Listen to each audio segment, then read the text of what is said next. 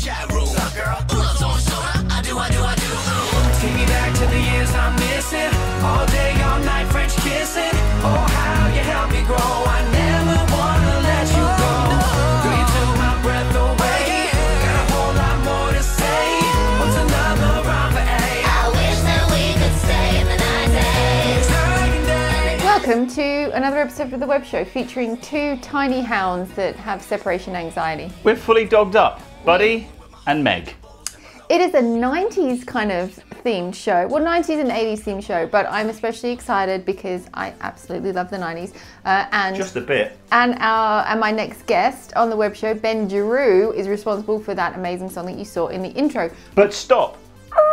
Handbrake. Before we go there, you must remember to stay to the end because we are going to be announcing the winner of this fantastic, amazing Back to the Future Bob Gale compendium. You may remember we had Bob on the show. It was absolutely incredible chatting to him about one of my favourite movies of all time, Back to the Future. And this book, there was the chance to win it. And it is an absolute essential addition to any Back to the Future head's library. So stay till the end of the show. And don't fast forward either, we know your game. And then be kind, rewind, because then you can be reminded that, quick plug on lifeaftermovies.com, of course we sell the Blu-rays and DVD Life After Flash and Life After Navigator. We now sell these Flash crew patches. Very cool. On the website. And don't forget, we have signed Joey Cramer Life After the Navigator Blu-rays. Now, the extra £40 that costs to get the signed one goes 100% directly to Joey. So support Joey, support the film, lifeaftermovies.com. But let's get into the interview. Ben Giroux. I can't begin to say how many times I have seen the Back to the 90s video, and now I've discovered Back to the 80s video. The creator, writer, director, along with Jensen Reed. Ben Giroux is on the web show with me. I'm so excited. Ben, how are you? You know what? I don't even know how to answer that question anymore a year into a global pandemic, but I'm alive, I'm good, I'm still inside after a year of quarantine. I'm doing good. I will go back to the 80s. So you were born in 84, which we know from your Back to the 80s video. Very clever. What was your childhood like? Very sort of colorful, eccentric, quirky childhood because my parents, I grew up in Phoenix, Arizona, and my parents owned a comic book store for almost 40 years. So I grew up around Superman and Batman and a very sort of colorful environment. And then in addition to that, a very funny environment. You know, I grew up watching old Three Stooges clips with my dad. My sister and I grew up watching Nickelodeon animated shows. I'm now a voice actor with Nick Animation, so life has totally come full circle. But I feel like a lot of the pop culture that defined the 90s really was paramount to my childhood experience.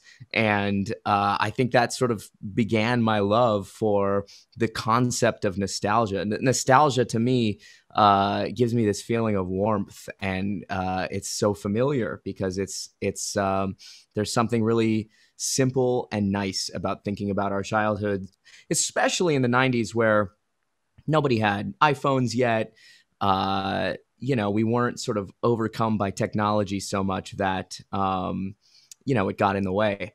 So yeah, life in Phoenix, Arizona growing up was colorful and fun and quirky as the son of two owners of a comic book store. Your acting reel is impressive from years before I believe you actually started to make your own content. Did you want to be in entertainment from a very early age? Oh, sure. I mean, you know, you and I, before we even started talking with the recording, we're talking about growing up in the VHS generation. And so even in high school, even as early as junior high, I can think back to trying to create my own films and my own, you know, little clips with my friends. A lot tougher editing on VHS back in the day and little mini DV cameras rather than everybody walking around with movie cameras in their pockets now. But yeah, I always wanted to be an actor first and foremost. I went to film school here in Los Angeles, the University of Southern California, also studied theater. And I was quite lucky. I booked my first television show, which was a Farrelly Brothers pilot on Fox, as I was graduating college in 2007. That sort of segued into the show Psych on the USA Network. And then I consistently just started working as an actor. And one of the things that I found was Hollywood and the entertainment industry wants to pigeonhole you and put you in a contained box. For me, I'm a short guy. I'm 5'2", so I was booking a lot of short, specific roles. You know, at a certain point, you just buy yourself your own Christmas elf tights when you keep working as a Christmas elf. So I was playing a lot of height-specific stuff, and while it was fun, it wasn't 100% satisfying because I knew I was capable of so much more. So as my acting career was continuing to thrive, really, I was very lucky to be consistently working in television. I realized I wanted to start making my own stuff. And one of the things that I had always wanted to do is a Busta Rhymes kind of braggadocious music video about being a short guy called Little Dude Anthem. And I do a lot of voiceover. This is years ago. I was at my voiceover agency, and I was talking to one of the booth engineers there, talking to him about this idea, this short guy rap. And he said, well, you know, we represent a hip-hop artist here at the agency. And I said, oh, that's great. So he connected us, and that's where I met my buddy Jensen. Jensen is a phenomenal hip-hop artist, a great musician, and I think his biggest talent is as a songwriter. And so Jensen and I are both pretty anal retentive guys that are very detail-oriented. So if we're going to tackle a project, we don't want to just sort of half-ass it. We want to make sure that it's the biggest, best thing we can possibly do. So I do a lot of theater with So You Think You Can Dance dancers and American Idol singers, at least before the pandemic. And so I called upon my friend Tamira Gray, who was in season 1 of American Idol, a bunch of dancers from So You Think You Can Dance. We really just brought it for this production. Made this music video called Little Dude Anthem. It went viral. I thought it was a great sort of example of a cool song, cool beat, great songwriting, but also really funny, and a great way for us to sort of showcase our production prowess. All my little dudes, throw your hands in the air. Buy out the boys section like it don't care. This party ain't ready for us. This party ain't ready for us. We thought it was just going to be a one-off, and Jensen and I realized, like, hey, like, this is a great combination of our talents. So I'm a director too, so I've been directing all of our music videos. So we said, hey, what else appeals to us that we would want to collaborate on? And we both instinctually said nostalgia. For me, nostalgia defines so much of the work that I want to be creating. And so we made Back to the 90s. Everybody do the Carlton, Alpine system, boom, bumping, thumping. Wu-Tang, Outkast, Biggie Smalls, Beastie Boys, Pearl Jam, mixtape, turn it up, make some noise. It took 2 years to conceptualize the video. I knew, you know, we were paying for it out of our own pockets. We didn't get any branding or sponsorships at that point. So really had to put a lot of money and time in to make it even feasible, because the original idea was, how can we showcase as many genres of 90s music in one video as possible, make the song good and catchy, and as many visuals from the 90s as possible representing those genres. Do the Macarena, keep away Lorena. A beanie baby may be worth $1 million later. Got my easy bake oven on the table, serving up pizza on a bagel. And it became clear we needed to settle on a Backstreet Boys style chorus, because while it sounds good, it's also really fun. It's over the top funny with the choreography and everything. It's pretty silly. Take me back to the years I'm missing. All day, all night, French kissing. Oh, how you helped me grow. I never wanna let you go. Girl, you took my breath away. Got a whole lot more to say. What's another rhyme for A? I wish that we could stay in the 90s. The way it's kind of worked with all of our songs, not just Back to the 90s, is Jensen and I will write the initial pass together. He'll sort of focus on the musicality of it. I'll focus on the jokes and sort of where we can kind of find the humor in the lyrics. We had together written a version of the chorus, which was okay. It wasn't great. And we were like, we really need to bring in a pop singer-songwriter that can really capture the Backstreet Boys style in a way that we really couldn't. And that's when we brought in our buddy Jared Lee, who he's written for Jason Derulo. He just wrote one of the most recent New Kids on the Block's tracks. Jared's awesome. And I think one of the one of the things that's been so exciting for me just being in Los Angeles is, our network of such talented human beings that we get to collaborate with seems to be endless sometimes. And Jared, I remember sitting in the room, he came up with that initial melody within 10 seconds and we were like, that's it. And then we started to sort of conceptualize what the funny lyrics would be. We loved the idea of what's another word that would rhyme with a, and so it was fun. And the song came together pretty quickly after that. Our buddy, a songwriter, his sort of stage name is Dirty Hollywood. Is an awesome guitarist. He's a hell of a songwriter, an even better human being. He wrote the grunge Nirvana style chorus for us. Dirty's actually in that portion as the guitarist in that section in the video. He also helped write the main melody of Back to the 80s, which we later did. And, we're continuing to collaborate. Like I'm doing a Nickelodeon show right now that Dirty just helped write a song for us for. So I really am big on when people sort of help us out with our projects, our passion projects, sort of paying it forward and making sure that we continue to collaborate on bigger and better things that hopefully put some better money in their pockets. Like I said to you before we started recording, the chorus of Back to the 90s just in a heartbeat sums up. It's such a visceral experience to watch it because it sums up exactly how I feel about nostalgia in the 90s. Doing Back to the 80s, was that just as challenging for you? Because that's a huge production. Significantly more challenging. One of the things that I've always loved about my team, I have a production company called Small Red Cape. We are sort of the entity that tries to create all of these things. Every time we want to one-up it.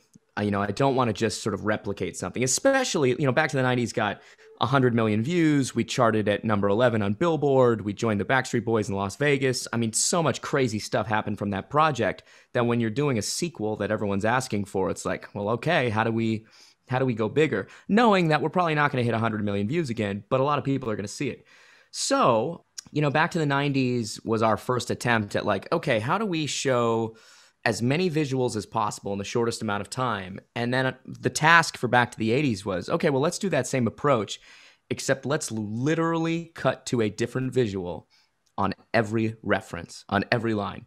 And I did not want to do it green screen. Aside from a couple of things that absolutely had to be green screen, like our Top Gun moment, every single set is practically built. This one goes out to my ladies with the stylish crimped hair and all my fellas sporting mullets with that rat tail flair. We do the cabbage patch and shoulder pads and acid wash jeans. Bon Jovi, Bowie, King of Prince, we in the 80s. Back to the 80s took about a year to write the song.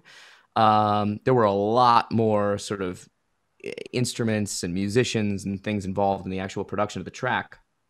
But once we got to shooting it, we shot Back to the 80s. I'll say this by comparison. Back to the 90s was shot over 2 consecutive days in 2016. We started shooting Back to the 80s in 2018 and finished like 2019. I think I'm right about that. It took about a year to shoot, over 7 or 8 different production dates, the biggest of which was our chorus section, which was a high school prom. We wouldn't be able to do this now in the way the state of the world is, but we packed about 250 people into a high school gym and threw a rock concert, our 80s prom. And it was awesome because the entire crowd was composed of our closest friends, our family. We got, 2 giant confetti cannons. It was nuts. And we shot that last. So after a year of work, it was a real feeling of accomplishment to figure out how to puzzle piece this thing together.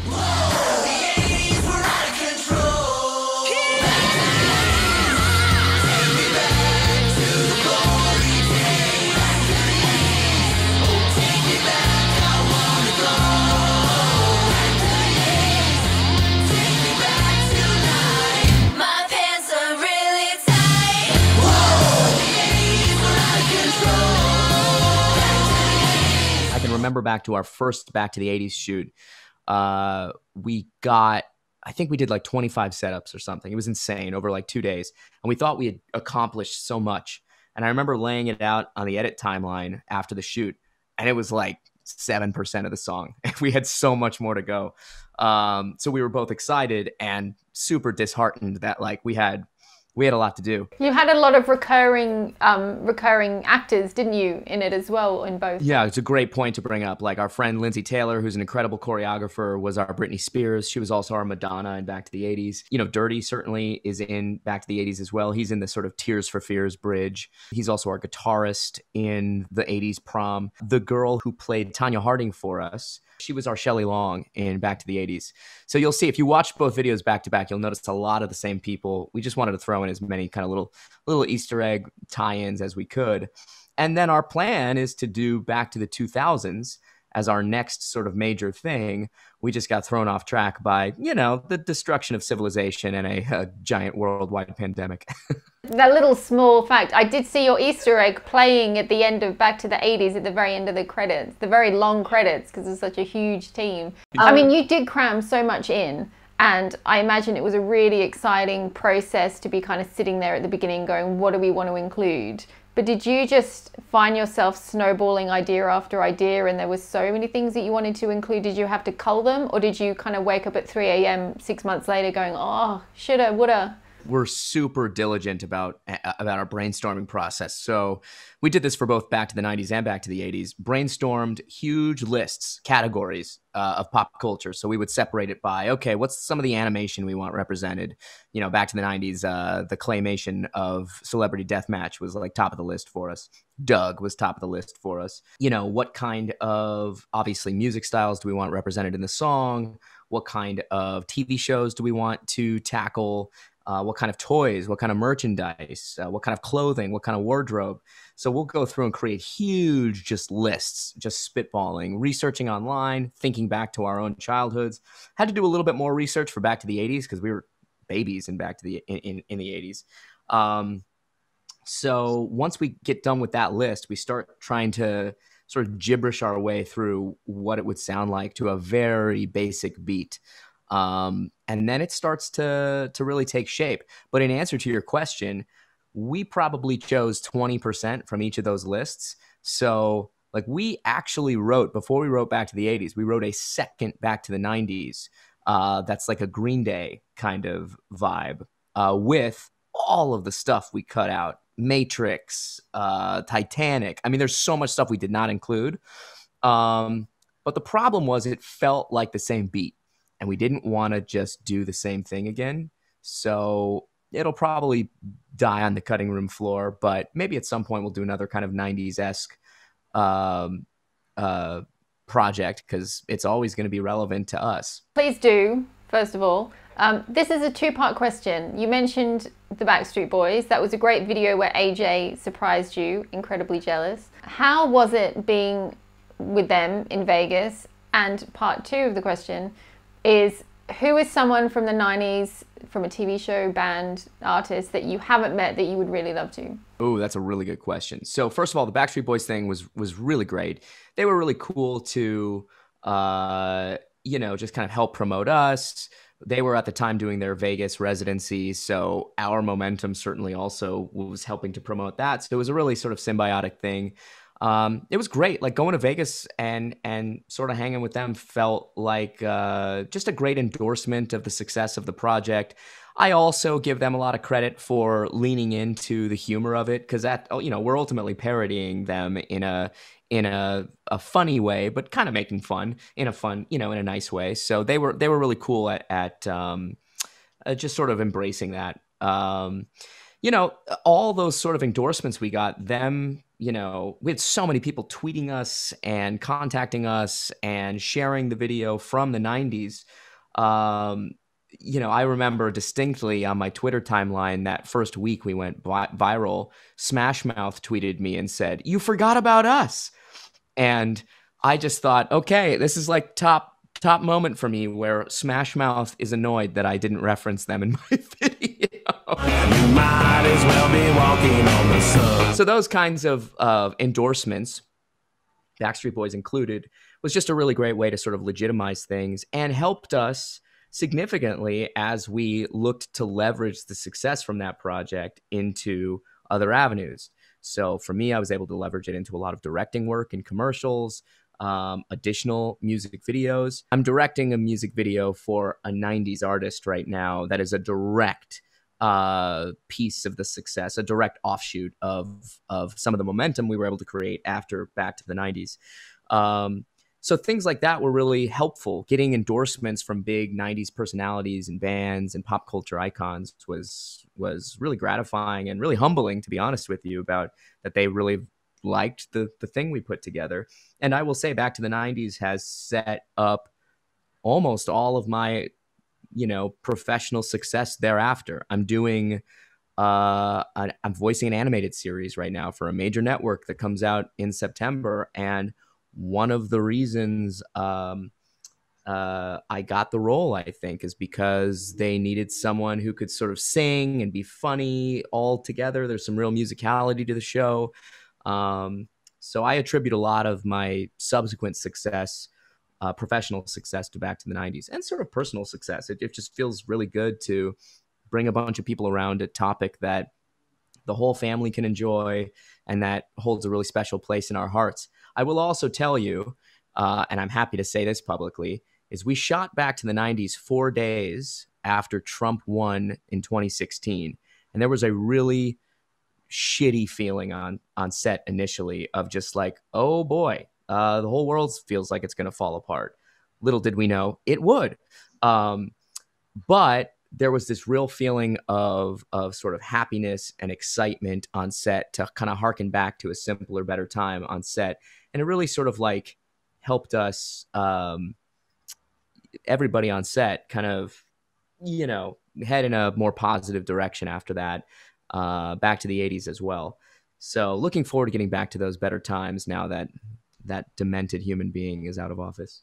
We were all waiting. We were all waiting for it. And someone that you haven't met that you would like to. Oh, right. So someone I haven't met from the 90s that I would like to collaborate with. So many different people I think would be awesome. But I think my little sister would give me huge street cred if we were able to involve John Stamos in something, because she's had a crush on him since childhood. I was doing a play one time with a stage manager who was doing another play with him, and she got a little message from him to my sister, and she thought it was the coolest thing. So if I actually was able to collaborate with John Stamos on something at some point, a music video, a film, something, commercial, I think my sister would give me some pretty awesome props.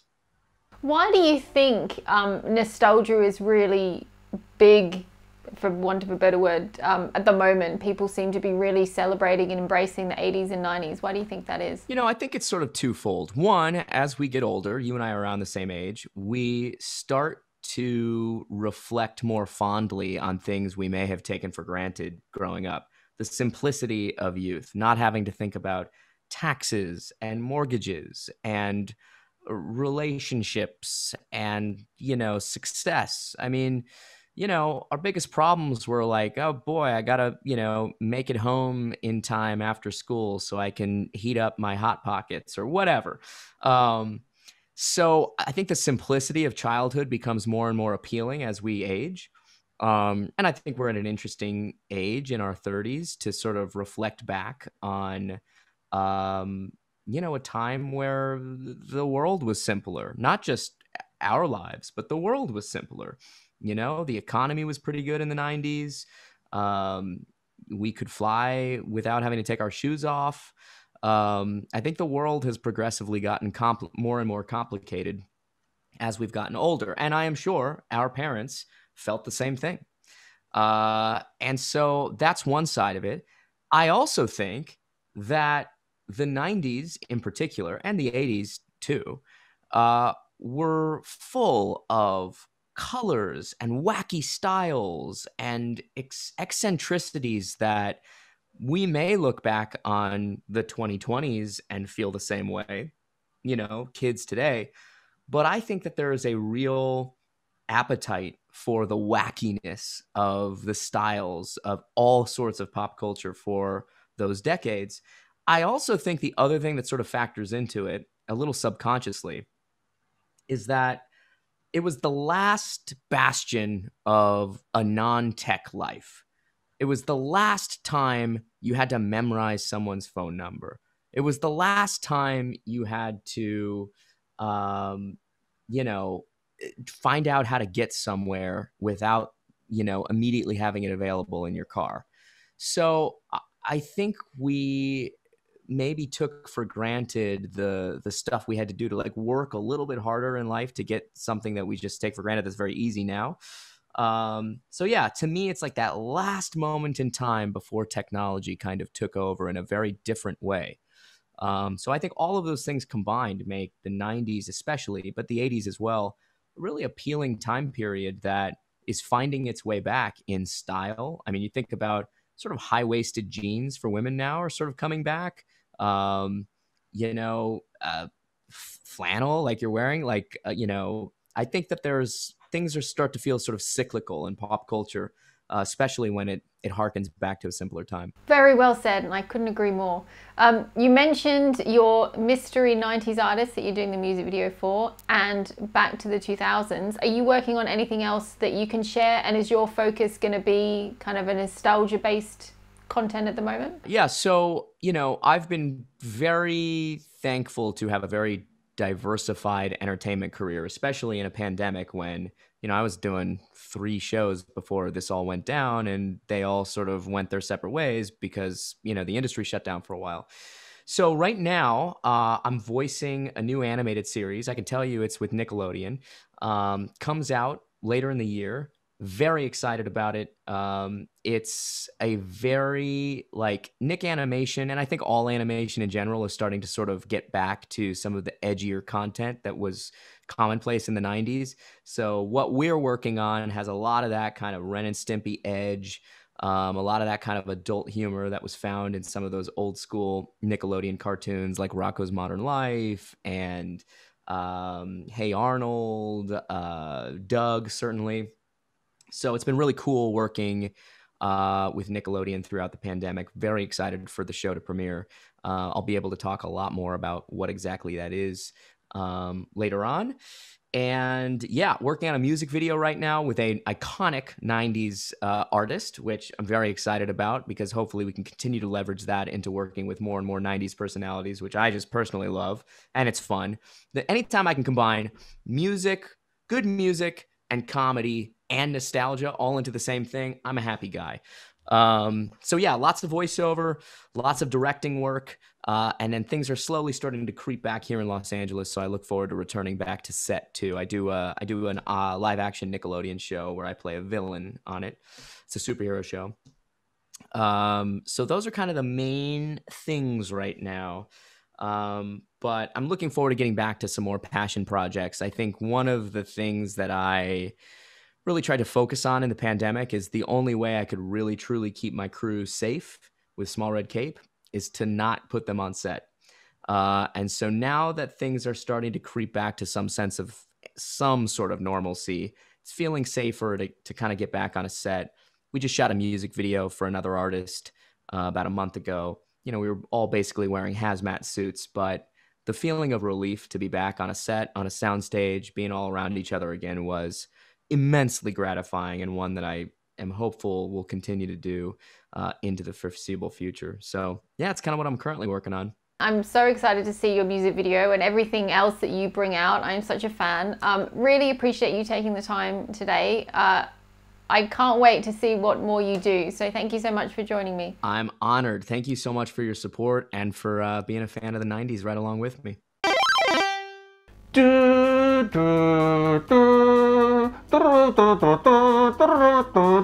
Great Scott! We have a winner announcement of this amazing Bob Gale book. First of all, if you want to buy the book, if you're not lucky enough to win, you want to buy it, I'll put a link below of where you can get it. But the winner, now this I thought was quite fitting because the question to win was, if you could go back in time, where would you go? Pretty much everyone answered back to the 80s, which is pretty fitting considering Ben is on the show and he did the Back to the 80s video, and also with nostalgia, so there was a good chance that Stuff's not as good anymore as it used to be. that was going to happen. So the winner, there were a lot to pick from and it was really hard to choose.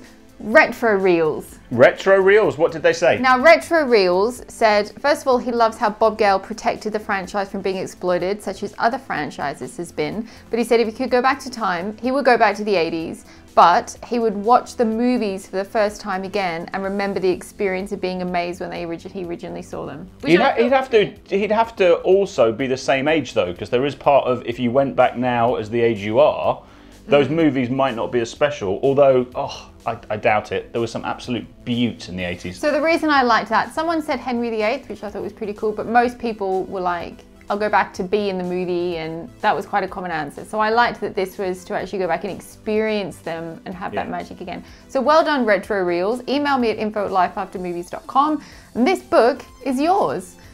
And also, how cool were those Back to the 80s and Back to the 90s videos? I mean, we watched them and Lisa was so excited to do the interview because they were so well done. I mean, they could have been done so badly, but you could tell it was somebody who really cared. And you, obviously the 90s one, I'm a little bit older than you, so that was struck a chord, and the 80s one really struck a chord with me. But well done, Ben. They were fantastic. Ash liked the bit the most in the 80s video where they did the poolside scene with the red bikini. Oh yes, we loved a bit of that in the 80s, the old red bikini shot. Anyway, until the next web show, we don't know when it is, so make sure you subscribe so you get told when it is. Have a fabulous week and enjoy the 80s and 90s videos.